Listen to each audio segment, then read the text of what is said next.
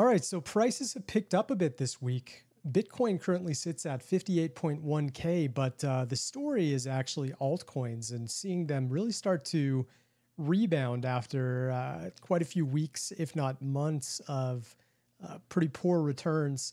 So I'm starting to see a little bit of a rise in altcoin season mentions, stuff like that. But what we're going to do really quick is just take a look at the overall sentiment and a few other semi-on-chain type of metrics for Bitcoin to get an idea of whether we are going to see a quick local top. We posted earlier today, if you checked out our X or our insights.santiment.net feed, the positive versus negative sentiment ratio right now. So this is just taking into account all of the comments that are going on and dividing anything that our algorithm picks up as positive versus anything that our algo picks up as negative. Right now, we're starting to grow a little bit. We haven't really seen this point much at all. This is the 6th largest spike over the past year right now. And it's not a perfect science, but you can see most of the time when we get super positive, it's a pretty quick retrace. This one was a little bit delayed. This one retraced right away. This one retraced right away. And then this one was kind of an anomaly and it flattened out before going further up. But do notice that as we started to flatten out, sentiment went way down. So that was part of the reason that we were able to keep rising there. But for the most part, you can see moments where, big spike, and then it kind of goes very negative before we continue up. Big spike, and then look at that, very negative right at the end of that red bar, and we start to rebound. So now the question is, are we going to continue to see positive sentiment if Bitcoin hits 60K and crawls, toward even 65K? I would imagine people get pretty euphoric at that point. But for now, this is just kind of a warning flag. And not everything on this video is going to be doom and gloom. We have some good news too. And I'll get to that next. So from the perspective of Bitcoin's correlation to the S&P 500, we can see that the S&P has been thriving, right? We had this big drop that occurred during the presidential debate on September 11th. And then the CPI report came out and completely flipped everything on its head. And we see equities rise, and especially gold and silver, which isn't pictured here. Gold really went up big and silver went up even more. I think the precious metal jumped almost 5%. Gold was more like 3% as of today, September 12th, Thursday. Bitcoin, on the other hand, you can see kind of just doing its thing in this narrow range between 57.5K to 58.5K. So the argument is, well, if Bitcoin is still correlated to the S&P 500, then we might have some profit redistribution from equities and maybe even some of those gold bugs out there putting money into Bitcoin with their profits. We'll wait and see. The other argument would be, if crypto is leading, which some people argue that it's kind of acting as a high leverage tech stock these days, then the S&P might come back down because Bitcoin is not picking up enough steam at the moment. So it can go either way.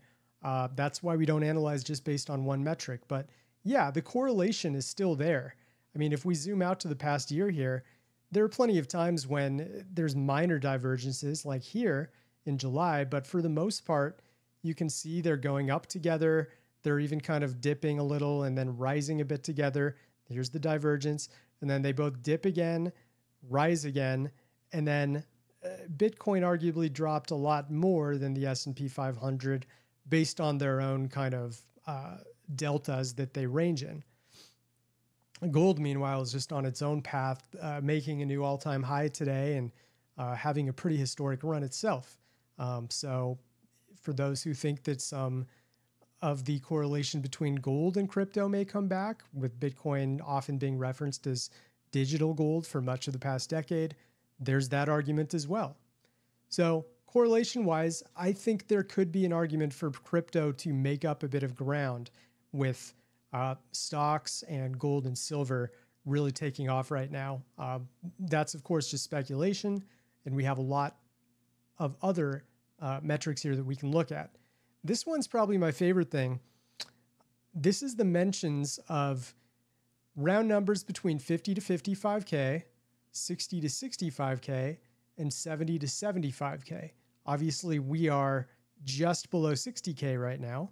So it's very applicable to see how many people are calling for 60K at the moment, despite us not seeing that level since really going back to the end of August, a couple weeks ago. So 50K to 55K, we're obviously past that price once again. Look at how well prices typically bounce off of those numbers whenever people start to mention them frequently, though. Huge 50 to 55K mention here, instant spike. Here as well, instant spike. Here as well, instant spike. And here, instant spike.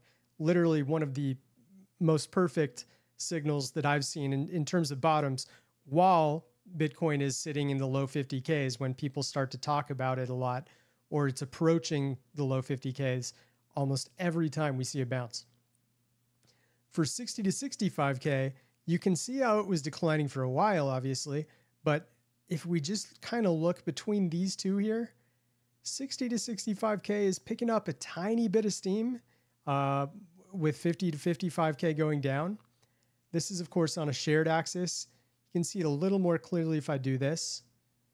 You get the idea. I think there's a little bit of a rise, but really not as much speculation as you would think. If we really get to that 59K level in the next 24 hours or even surpass it, of course, we would start to see a lot of mentions of 60 to 65K. But the best alpha is when we're kind of approaching it. Does the crowd start to get super euphoric, or do they kind of start to get pessimistic and just ignore it because they don't think it's going to happen? And then lastly, we have 70 to 75K. This would be that all-time high region. And we're not really there yet. Of course, the all-time high was at 73.7K. And outside of the euphoria here, as people were hoping we would see a new all-time high, there's been a pretty dramatic decline in mentions of these numbers over time, as of course prices declined and made it feel less and less realistic for traders. So I think that's really cool. You can even look at this stuff by platform if you're really interested in getting granular. I think Reddit and Twitter/X are probably the two best signals just due to their sheer volume and the amount of people talking about prices on a day-to-day basis. But the overall look is a wonderful thing. And the link is in the bio if you want to just check it out, bookmark it, and see how this is looking on a daily or weekly basis. Next up, funding rate. So this is still a very good sign that we haven't gotten to that top yet, and we may have further to climb. Binance funding rates for Bitcoin, consistently short, albeit it's starting to get a little more close to even now, but you can see pretty consistently since the 7th. Let me just hide BitMEX for a minute. So this is just Binance. You can see it's starting to creep up close to neutral again. This is when people were longing, hoping that we would get a quick rebound. And of course, they got liquidated. Basically, whenever there's an extreme, liquidations are at play and basically push prices the opposite direction in most cases. So right now, yeah, lots of shorting, and look at all this rising that's been going on. But they're not all liquidated yet. There's still a bias towards shorting on Binance. And the same goes for BitMEX here, which a little more recently started getting some big short spikes once again, the same as we saw on September 7th, which was right about the time where we saw a local bottom here and then started to skyrocket forward. I shouldn't say skyrocket, but certainly climbed to a pretty healthy degree, about 7.5% during that time. So now that we're seeing big shorts on BitMEX as well as Binance at the same time, the argument is those shorts have not been liquidated yet. Therefore, the prospect of a rise, potentially rebound past 60 or even get close to 65K is very much at play until people stubbornly start to get rid of their shorts and become a little more optimistic again. Of course, you know, the opposite is showing here with a lot of positive sentiment clearly being talked about right now. But in terms of where people are putting their money where their mouth is, it's almost the exact opposite. The people that are opening margined and leveraged, open interest positions, shorting seems to be the trend at the moment, despite the rise here that's been going on. All right, and I just wanted to quickly look at regular weighted sentiment. This is, of course, combining the positive versus negative sentiment and then also multiplying in just the overall level of discussion. So it doesn't look quite as bad because the social volume has been declining all along, basically since the all-time high. There's been less and less discussion toward Bitcoin and crypto in general. So despite the positive bias that's going on here, due to the discussion rate, which I can add on here, social volume, you can see quite clearly big decline since the all-time high levels, little bit of a jump here in early August, but it's been declining ever since. That's why you're not seeing the same euphoric signal like we were back here when there was at least a little more discussion in late July. And then last but not least, I like to check out the total amount of holders. These are just the overall amount of non-empty Bitcoin wallets. They could have, 1/1,000,000th of a Satoshi, and that still counts as a non-empty wallet. But for the most part, we want to be seeing these numbers declining because that means less novice and retail traders are staying in crypto because they're giving up, right? And when they're giving up like this, that's often when you see this big bounce that occurs. And we've seen this in so many moments in history over the last 5 to 10 years. While there's declining non-empty wallets, it means that there's very little resistance for whales to pump prices as they please. And they're scooping up all of the shedded coins that are going on here from the small addresses. So as of now, we've seen a pretty consistent increase. Just about from the bottom about a month ago, we've seen about 510.5K new wallets in terms of net new wallets with coins in them. So not ideal. We'd prefer to see it at least kind of flatten out of fear like we saw here, or even decrease. But that doesn't necessarily mean prices can't rise. It just means it would be rising while there's a bit of FOMO going on.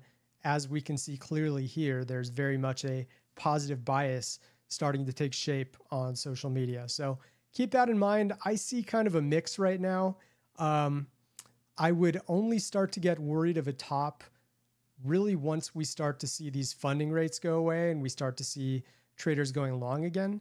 But I still think we have room to run if we see the S&P 500 stay stable, because I do believe that crypto is kind of relying on the stock market, especially the S&P 500, to continue ascending or at least not crashing, right? And until that correlation goes away, there's going to be some dependency there that we have to worry about. Hope this was helpful. Let me know what you think in the comments. Talk to you guys soon.